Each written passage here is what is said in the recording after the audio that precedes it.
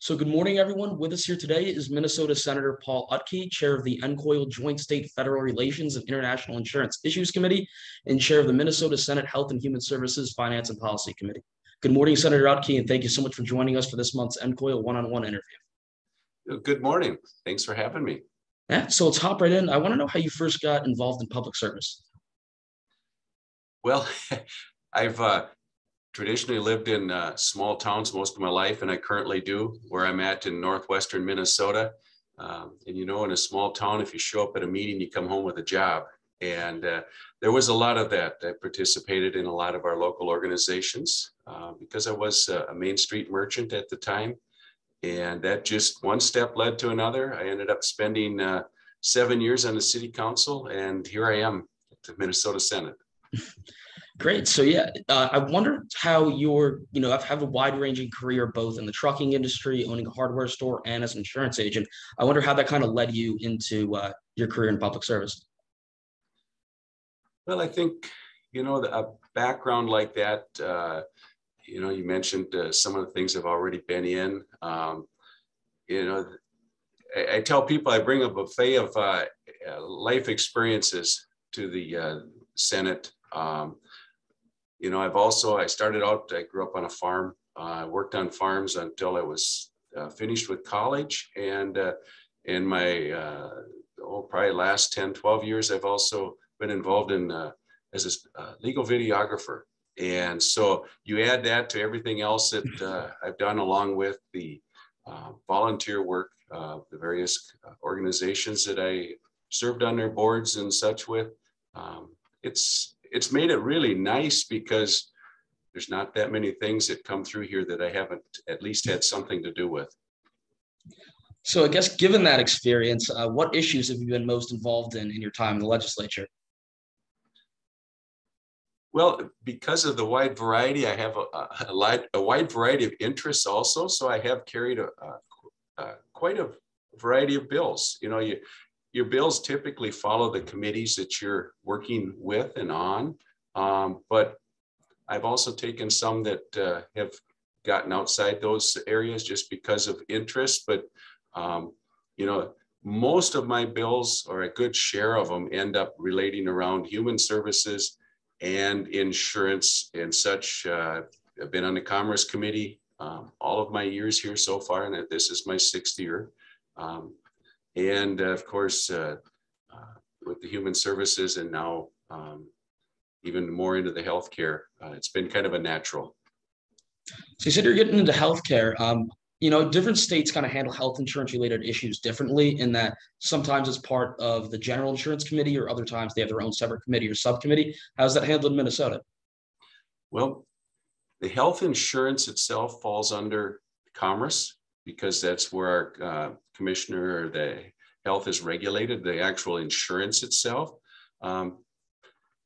As an example, if we have something like our reinsurance plan or bill that we're currently working on, it starts in Commerce because it's insurance related, but it involves healthcare. So a lot of those things do cross the lines and start in Commerce and definitely come through health just because they affect both. Interesting. So it sounds like a busy schedule. I wonder if public service had any impact on your family life at all. You should ask my wife, right? But this is a crazy. I guess I don't know if you refer to it as a game, but a crazy occupation. From the various pressures, you could say, to the crazy schedules, but I don't let any of that bother me. Sometimes the more tense a situation gets, the more I thrive on it. So that part goes well. I'm fortunate, and we are fortunate. Our 2 daughters are growing and on their own. So it's just my wife and I that have to contend with this schedule. She works yet back at home, and that's 3.5 hours away. So, I go back and forth on Sundays and Thursdays, so I get to spend the weekends up there. And because of what we get involved in the legislature, I travel for a number of meetings now. And My wife enjoys that also. So it's a chance for us to experience new things that we probably wouldn't have if it wasn't for the legislature. So as crazy as it can be on one side, it's a benefit and fun on the other. And I guess it's just the world we're living in. That's great. So you mentioned that you traveled for some meetings. So I guess shifting gears, how did you first hear about NCOIL and how many years have you been involved? Well, I think I first attended an NCOIL meeting in the summer of 2018 out in Salt Lake City. Like a lot of things that come across our desk here, I got an invite to go to the NCOIL conference, and I looked at it and thought, you know, with my background and also being involved on the Commerce Committee here in the Senate, it just everything sounded good and things kind of lined up. And I thought, I want to try this. And I went, I enjoyed it, and I've been going back ever since.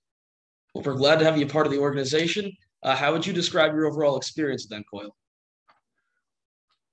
You know, it's been good. I guess that's what brings you back. You know, friendships that I've made with staff, with other fellow legislators around the country, and with the industry people. You know, some of our industry people from the local area do travel and attend. So you've got those that you already know, but I have met a lot of others along the way.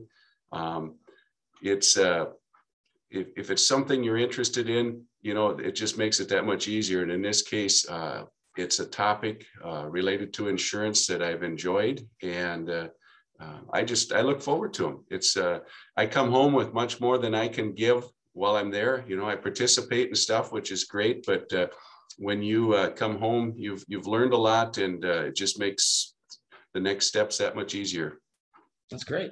So you mentioned meeting people in the industry. What do you view as some of the benefits for industry and consumer representatives for NCOIL meetings? For the industry people? Yeah. Okay. You know, I think it's a two-way street. They work with the elected officials, the legislators, and we work with them on the common topic. And it's a great time to come together, rub shoulders on an issue, and you know, in the end, come up with something that's workable. You know, in this case, across the whole United States, if it becomes a model act, and you know, whether it's NCOIL or going to a board meeting, if we come together and share ideas, usually we come up with something better and stronger, and something we can go home and be proud of. And I think that's what happens here. Great. So obviously, you know, the impacts of COVID-19 has probably had effects on all parts of your life as both a legislator and in the industry. So I'm interested as to how you've had any different expectations as to how the 2 years have played out compared to how it's usually been in the legislature. COVID's been an interesting process the last 2.5 years, because it seems to also have things unrelated to healthcare involved, which happens to be a little bit of the political side. In some phases, we have everything's gone really pretty good, and in other cases, we're doing everything through Zoom. And you know, we all know the challenges. We all learn something new with being able to communicate and correspond via or through our computers. But you know, we've found new ways to do things, which is good. But bringing back a lot of the past, the traditional ways, I think are better. So we'll just have to have a good mix going forward, and I think it'll be a successful mix. With NCOIL, I know we were able to attend virtually there for a while if need be, and we had members that did. And there was, I think I only did one of those meetings that way, but the rest of them were in person also. In fact, I think they were all in person. I just happened to have one I couldn't get to. But so that mix has been great. But getting back in person, I think, is what we all have to do to get our job done. Definitely is great seeing everybody back in person at our meeting in Las Vegas and in Jersey City as well. So that's great. So moving on, I'm wondering if you have a favorite either model law or issue we've discussed over the past few years at NCOIL. Well, there's been a number of them that I've kind of taken interest in. And, even though it's been since 2018, I've been going, it still seems like it was just yesterday, but there's a current model act law that we're actually working on here in Minnesota. And the last two NCOIL conferences, we've kind of we've passed it, but moved it forward to the next meeting. And that's the Structured Settlement Protection Act. And that happens to be one we're heavily involved in right now in Minnesota. In fact, I have that bill up again this afternoon. So it's in its current stages of moving forward. We expect to have closure here shortly. And that's a bill that has had similar language passed in Georgia, Louisiana, and Nevada already. And we hope to join those ranks here in Minnesota. And after we do that, we'll bring those additions back to our July meeting in Jersey City and hopefully incorporate that into the Model Act. So it's one that, currently I've had a chance to actually be boots on the ground and work with, and it's been a good experience.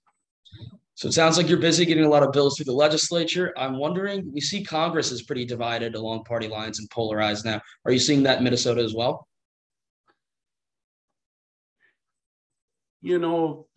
Maybe there's a little bit, but if you watch the news, you get a totally different picture. I would say overall, it's pretty good. There's very few bills that go across the floor. And when you go across the floor, that's its final stages of passage that don't have bipartisan support. I could say that the number of bills that probably passed on party lines in the last number of years, you could count on one hand. There's always some crossover and some bipartisan support. So as much as there is division amongst the parties and the thinkings of the various groups, I think we do come together fairly well, as good as can be expected in current times. Interesting. So naturally, we've discussed, why you like NCOIL and think it's a great organization, but there's always room for improvement. Do you have any recommendations about what we can do going forward? Well, I see NCOIL doing a lot of good things now, and like everything, we know times are changing. What will the future bring? We don't always know. I would say we want to keep up what we're doing. The conferences are well put together. It's just a well-run organization, but it's like everything. We keep our eyes wide open, see what's around the next corner. But for now, keep doing what you're doing because it's working well. Great to hear. Thank you. All right, so now we're going to move into our lightning round. These are the real hard-hitting questions. Can't wait. So what is your favorite all-time movie? Well, you're talking to a guy that up until a handful of years ago never watched movies hardly at all. So my wife and daughters now laugh at me because I always said movies, I didn't have time for them, that sort of thing. But it kind of makes me chuckle. I could go back to one, you take the Grumpy Old Man series. It was actually filmed here in Minnesota. I did watch those two. And then I'm a motorcycle enthusiast. So the movie Wild Hogs, which took place, 12, 14 years ago, was always it was one of those I did see back in that time and did enjoy it. And so it kind of hits home. Interesting. All right. Favorite all-time book? Ooh, that's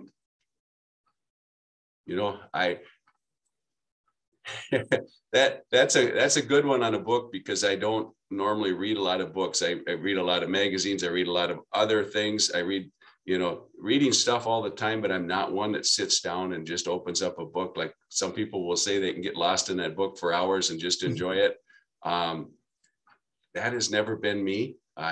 Usually mine is subject related. Around here, it's, you're reading bills, you're reading articles, you're reading all that. But I'd have to pass on a book. All right. You can say favorite musical artist. Well, I'm a country music fan. If I think back to I've gone to various concerts, outdoor concerts, etc., but indoor stuff, and just because of his mass popularity, I'll say Garth Brooks. He's had a tremendous career, a great entertainer, and someone that if he came to town, I'd go back again and watch him perform. Great choice for sure. All right, last one. 3 dinner party guests, living or dead. Okay. If it's going to be, I've had kids ask me who's your favorite president and why, and some of that. So we'll kind of go along those lines. And one of them, because of their interesting histories or what they've done through history, and a couple of them I would think of our past. Teddy Roosevelt, not only his accomplishments, but he's also in North Dakota. He was very fond of North Dakota, particularly the western part of the state. And I'm a North Dakota native, so I've kind of always researched a lot of what he's done. Ronald Reagan, of course, and his popularity and what he did. And I'll throw in another guy totally different, just because I think he's an old country boy. It's Blake Shelton. I enjoy watching what he does, and being from the rural country area like that. I think he'd be fun to get to know better. Great answers all around. So this wraps up this month's NCOIL one-on-one interview. Senator Utke, thank you so much for joining us.